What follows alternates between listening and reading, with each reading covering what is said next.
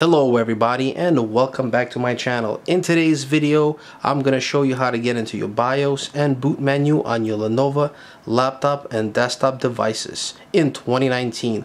But before that, please don't forget to subscribe down below and thank you for watching. Well, let's get to it. There are two ways of doing it. You could either restart your device or when you first turn it on. In this video, I'm going to show you by just restarting it.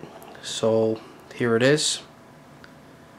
I'm going to go ahead and restart my computer, and this works again for desktops and laptops. And as I'm restarting the computer,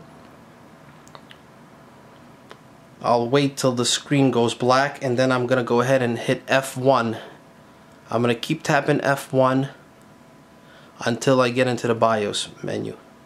And here it is. That's how easy it is. Now we're in the BIOS. Very simple. Okay, now I'm going to show you how to get into your boot menu. I'm going to go ahead and just restart the computer. And as soon as I restart the computer, I'm going to go ahead and start tapping F12.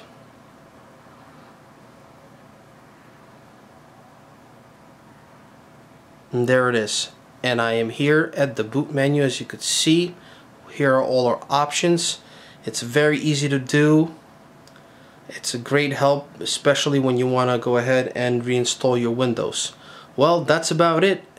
So thank you for watching, and don't forget to subscribe down below. Goodbye.